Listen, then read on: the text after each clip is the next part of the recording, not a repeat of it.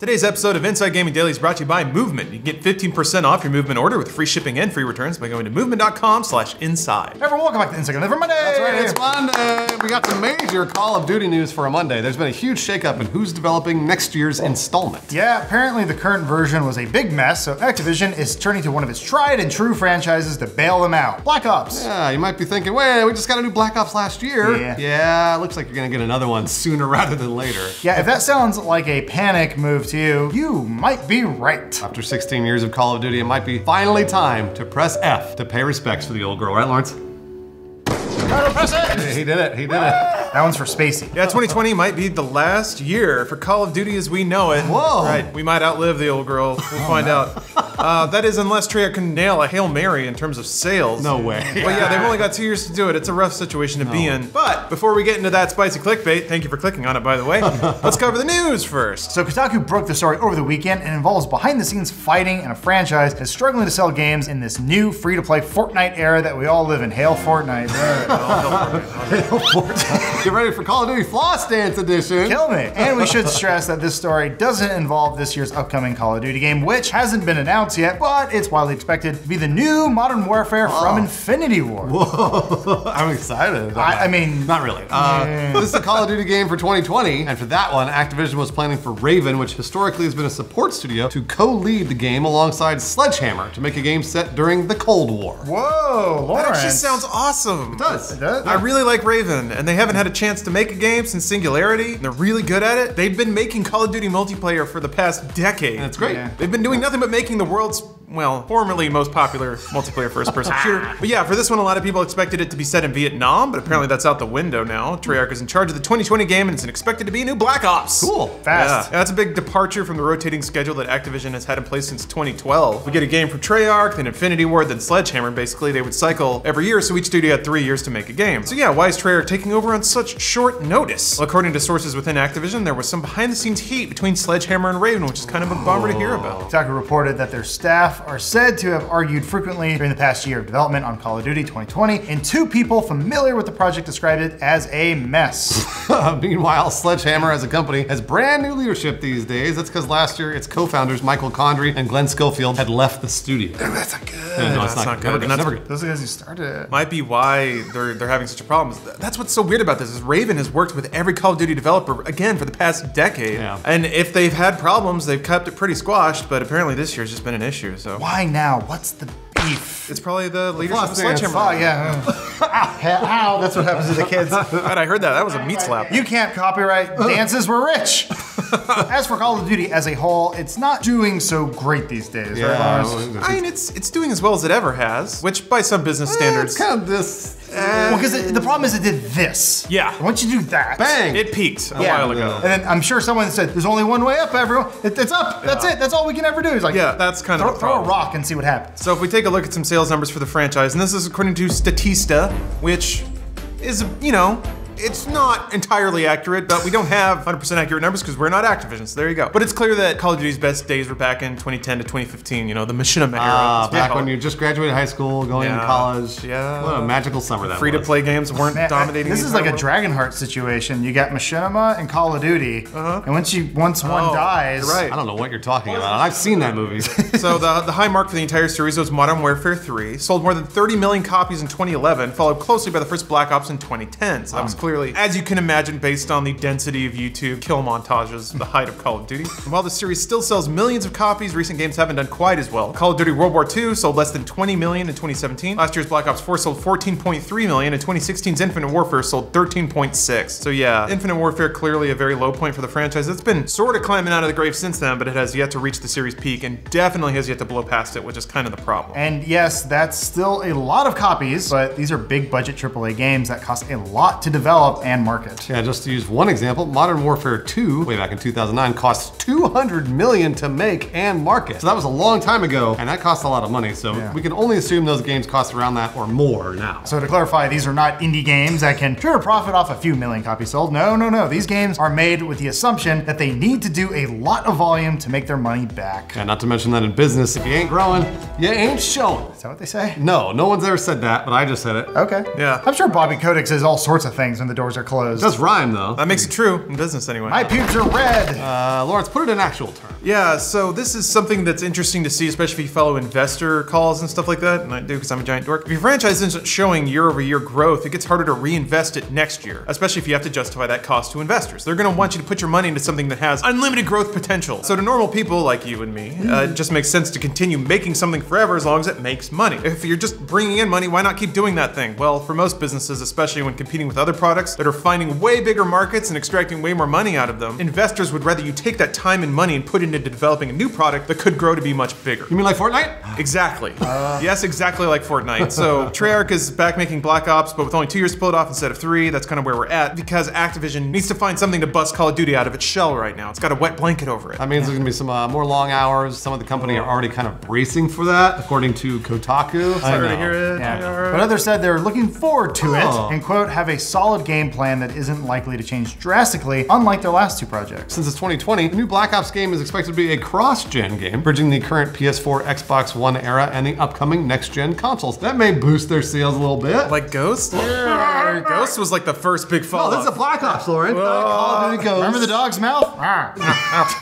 Look at these fish. Look at them Fish swim. move away. One other thing to note, while Black Ops has historically been a really profitable series for Activision, the 4th game apparently didn't hit the publisher's expectations. Right, that might have been one of the reasons why Activision Blizzard laid off hundreds of employees earlier this year. But at this point, with the clock ticking, maybe Activision decided that another Black Ops game was better than not having anything at all in 2020, which is where it looked like things were heading, right, Lawrence? I guess so. Yeah, based on whatever reports we're getting about Sledgehammer and Raven butting heads. But Activision has also apparently been looking at the Fortnites of the world, because of course they have. They're also looking at free-to-play models. About time. So the next Black Ops could even include a free-to-play component for the upcoming Modern Warfare game. Good. That's 2019. That makes sense. It makes sense, but it's also like, that's a point of no return. Once you go free to play with something, you can never take it back. Yeah. And that's kind of the part of the larger story here about what's affecting Call of Duty these days. Fortnite continues to be the 800-pound gorilla of competitive shooters because everyone's playing it and it's making so much money. It's making so much money that the company's allowed to buy their way into an entirely different market. Fortnite is arguably the highest profile game in the world, and it's become what all game publishers dream about. A platform to sell its audiences more and more digital treats. Oh. I mean, they're building an entire platform off of Fortnite, and they're parlaying it into entirely new wings of business, so it's incredible. Yeah, that's exactly what businesses want. And you do can it. bet investors are going to EA and Activision being like, why is Epic doing that? That should be our money! Well, I mean, yeah, that space used to be occupied by Call of Duty games. right, it did. Among others, but the fact that Fortnite is free and also pretty high quality means that it has amassed a much bigger pool of users and children, and ultimately has taken audience away from the Call of Duties of the world. Call of which- Duty had its time, you know? It was on the top for years. It was going to last forever. And that's what happens. It's the peaks and valleys in life. The only game that has really challenged it lately, Fortnite, is Apex Legends, which used the exact same model. But looking at that, while Apex briefly eclipsed Fortnite, that didn't last for too long, and now Fortnite has regained its dominance because of movies like Endgame, I guess.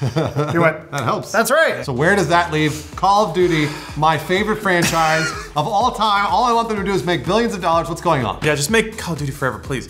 I don't know, Activision's still trying to figure that out, obviously, but we can discuss some possibilities. Okay. First off, and this seems like the most obvious, why won't Activision just make Call of Duty free to play? It seems like it's an easy call, right? At least the Battle Royale mode. Right. Yeah, something. It's Right? there, it Right? exists, and I'm sure the numbers are dwindling. Do it. All we can do is look at what Activision has and hasn't done in the past and theorize what their business mode is or what they're operating under. They're not staying away from it because they're stupid. They're staying away from it because they have a business plan. So let's try and figure out what that is. I think if Activision were open to the idea, they would have done it a long time ago. Yeah, absolutely. So there's got to be a reason, right? Free-to-play games have found success and huge audiences for years now. And the fact that Activision has held out this long implies that their intent on maintaining Call of Duty is a $60 purchase. Because once you go free-to-play with any game, you can never, ever go back. They can't charge for League of Legends. Yeah, right? They can't do that. Right. I feel like Halo has been in the same place, where if you give the multiplayer away, you never get to charge for it ever again. Right. You can charge for DLC, you know, weed leaf skins and whatnot, but nobody's gonna drop $60 for Call of Duty in any form once it's out there for free, especially on a disc. So it seems to me that Activision wants to maintain Call of Duty's market value as a $60 product, as opposed to giving it away for free and hoping that they can monetize it out there, because that's just not the perception of the product. I don't know. I mean, it seems like they're nearing the end of a particular tether, mostly because they seem to have tried absolutely everything else they can think of, and it's just kind of working. Black Ops 4 had a competitive multiplayer, a full zombies mode, and a full battle royale mode, all of which were pretty damn solid were all games. really Played them good. all. They were all Right. really good. And even with that package, it couldn't break through better sales performance. So we're guessing that Activision is scratching their heads over that one. Like, why is this thing that's been around for 20 years not cool anymore? What happened?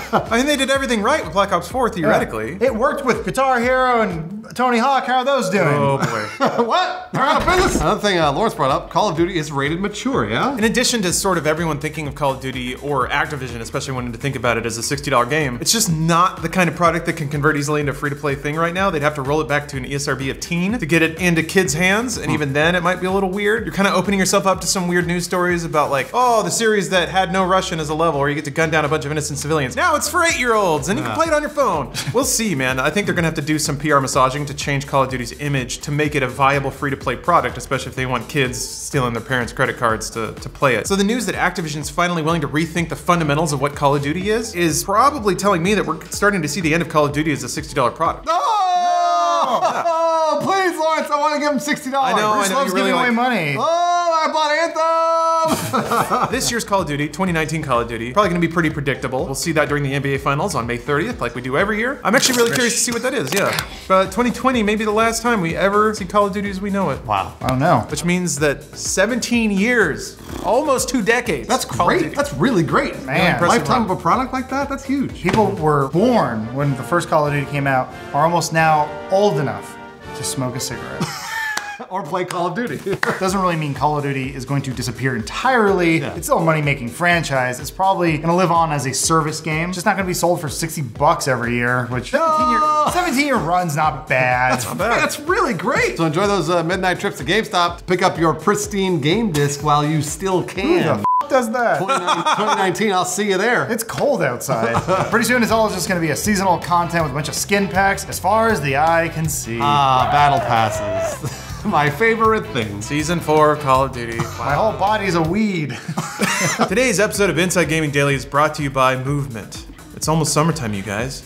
Who's that sexy games journalist walking down the street with his cool style and his feet that can't be beat?